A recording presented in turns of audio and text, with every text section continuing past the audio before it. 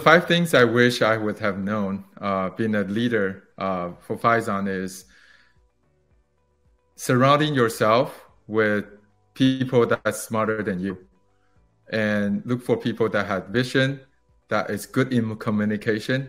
You don't never want the smart people that doesn't communicate well, and also execution.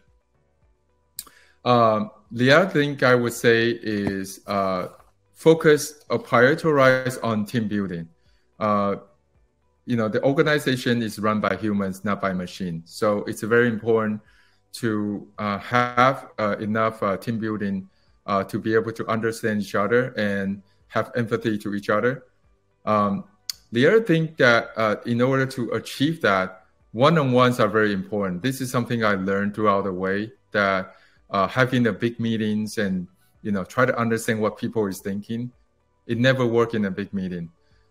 One-on-one meetings with your direct reports are I believe very important to understand exactly what they think and exactly how you feel, and so you can decide exactly what is the best to that direct report. The other thing I would add to is listen more. Sometimes executives tend to talk a lot, and they feel like they have to talk a lot. They need to make the present, but listening and have clarity before judging.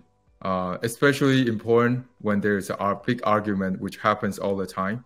You need to be the one that calm, set the pace for the meeting, and get everybody's feedback.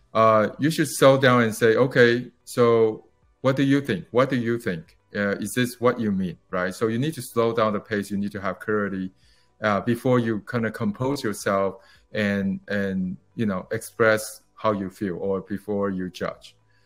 And finally, I think hiring the people with that exact experience is also something I learned. A lot of time during the hiring, I would love certain candidates, but they don't have the exact experience, right, that I'm asking them to do. And sometimes I would fantasize that, oh yeah, no problem.